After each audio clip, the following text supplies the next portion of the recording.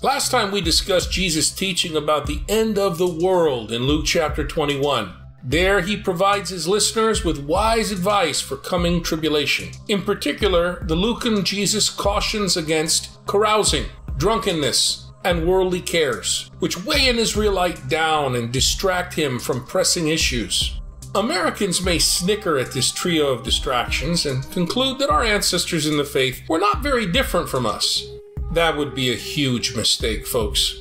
The ordinary peasants, who together with the expendables and degraded in Jesus' society, constituted 95% of the population of first century Palestine, lived at a subsistence level and would hardly have the means or the opportunity to carouse, to get drunk, or to dream about and pursue creature comforts.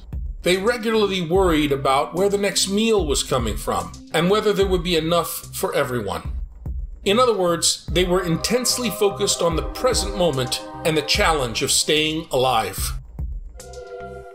Now, this kind of warning would be directed particularly to the elites who had both the leisure and opportunity to carouse and get drunk, and to allow themselves to be consumed by worldly cares. Luke addresses especially the wealthy who are greedy in his community, those who refuse to share with the needy, as this culture honorably requires. Indeed, at every mention of the word rich in Luke's gospel, it is advisable to cross out that word and pencil in greedy. That is what irks the author we name Luke, and Luke's Jesus, and indeed all the people in Luke's gospel.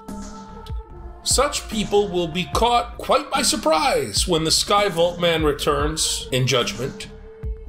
No wonder the anonymous and unknown author we call Luke urges, keep yourselves awake.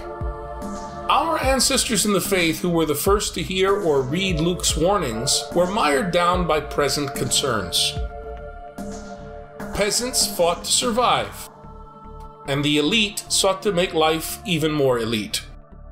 Americans tend to think so much about the future that they totally miss the present. Social media and cell phone escapes remind all of us of how fleeting the present moment is.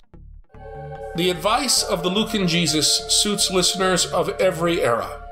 Keep awake so that you can escape the final calamity.